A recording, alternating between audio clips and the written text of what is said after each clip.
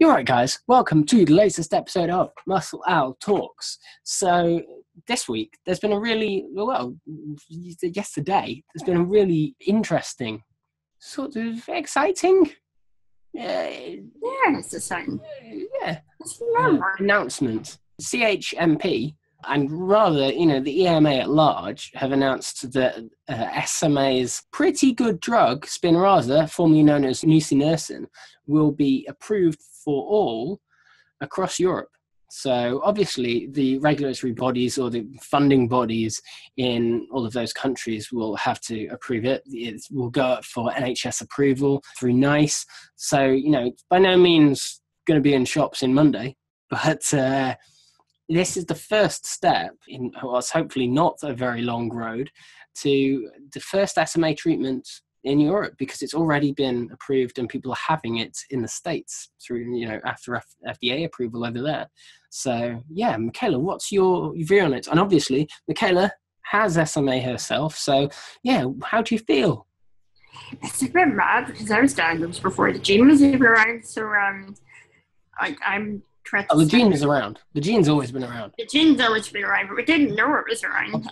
The gene. Yeah, I was born in 1990 and diagnosed in 1991, when the same year that we found out what the gene was.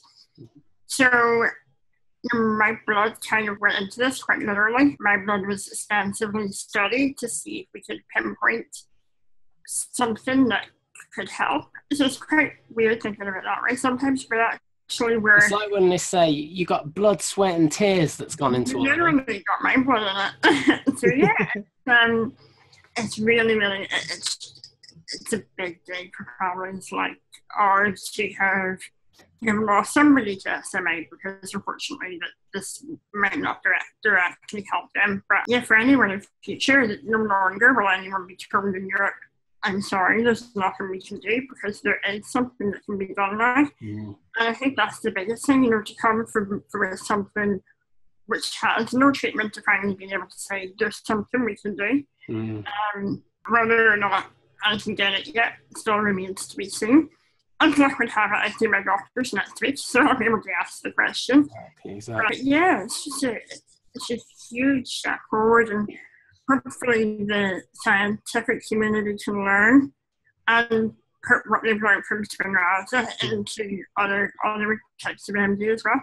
Yeah, absolutely. So I think the first question that arises from this is, how long is it going to take? Do we know until NICE get their heads around it, and then the NHS? Because, here's the road now. Now that it's been approved by the FDA, by the EMA, now that that's happened, NICE, the governing body in the United Kingdom. You've got NICE have to go through it first, and then we'll probably look at NHS England for England and Wales, then the SMC, the Scottish Medicine Consortium for Scotland, and to my knowledge, it's the Health and Social Care Board here in Northern Ireland. So just to clarify, the first step will be NICE, the governing body in the UK, and then if once they give it the okay, which they should do because it's got EMA approval now, then it's up to NHS England, Wales, the Scottish Consortium, and the NHS in Northern Ireland, for them to each decide how they're going to fund it. I think the biggest thing that concerns me right now is the capacity problems. Yeah. If I just asked my question, McKenna, I was going to say, is there a possibility that we will have what we've had with the Duchenne community and what we saw with Translana, such a long process of trying to get it funded on the NHS? Once it gets these next stages of approvals, will it be granted, or will we have a fight on our hands? I think to answer that, you need to look at the news this evening. On ITV News, there was a story about a young boy with type 1 SMA who's having to go to France to get Spinraza. Even though right now it's available for type 1 children free on the NHS, and the NHS don't have to pay for the drug. It's going to cost about $750,000 for the first year, and about $500,000 after that every year per patient. So it's extremely expensive. but it's not that concerning to me because the effects of it are so pronounced. Your children that get it young enough tend to respond extremely well. We know that 1 or 2 people are walking, which is astounding for type 1 children, but what concerns me the most is the capacity problems because it's delivered into the spine by an injection in interventional radiology by a team of radiographers and doctors and anesthetists. And that's what I was going to say, because one can only imagine that this will cost significantly more than Translarna or Etaplacin for Duchenne, which are just pills, tablets given out to you, and then self-administered. This is something where a patient will have to go in on a regular basis to see a radiologist, have injections in the spine, and then of course there's the side effects associated with that. Most people are able to go in and out in the one day, but for some people they may have to stay. The treatment isn't without its side effects. It can cause some kidney damage and stuff like that. So it's not clear cut. It's not the best drug in the world, but certainly in terms of what it can do for people, it's phenomenal. It does astounding things. Things that we in the SMA community could never have dreamed of 5 years ago, or even 2 years ago. We're seeing things that have never been seen before in type 1 children who have been treated with Spinraza. But I think at the end of the day, everybody deserves access to it. For people like me, I've got my spine fused, so there's a big question mark over whether they can even get it into my spine. So for some people, it would be suitable. But at the end of the day, there are other drugs coming too that are going to be even better than Spinraza. So I think we owe it to people to buy enough time and get Spinraza on the market. And for some people, Spinraza is all they're ever going to need.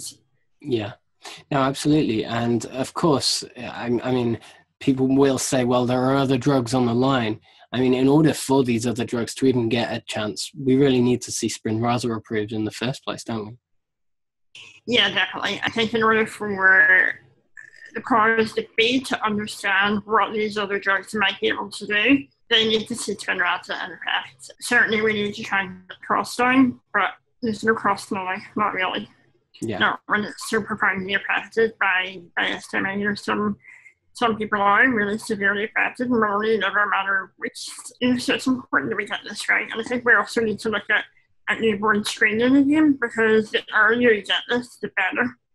And the better for the NHS. At the end of the day, it will reduce the amount of money they're spending on people being ill or being in a wheelchair. All of that costs money, and Spinraza will probably mitigate most of that cost. Yeah. Yeah. And I mean, we talk about, your hospital admissions and how much they might have cost over the years. Can you begin to think about and consider the effects it would have on you? Would it reduce those hospital admissions? Anything we could say to the NHS in terms of, come on, cost by cost? We draw a McGrath. I know I've a few friends in America who've just started receiving their first doses here, similar to me. One of the individuals, for people who don't know me, I'm able to move my left arm from the armrest of my wheelchair onto my knee. It's just a drop, but I'm able to do it. And this young girl didn't have that ability. I say young girl, she's the same age as me or slightly younger. She wasn't able to do that. And after her first dose, and bearing in mind every dose you get, you improve more, she was able to lift her arm into the air. Only about a few inches. Yes. A few inches. So that was quite exciting. But fifth dose, she was out on a trampoline. Yeah, but I think for roller me, skating 10th dose. Yeah, definitely. I think for me, if I can breathe a bit better, that would be me happy. That's all I'm really.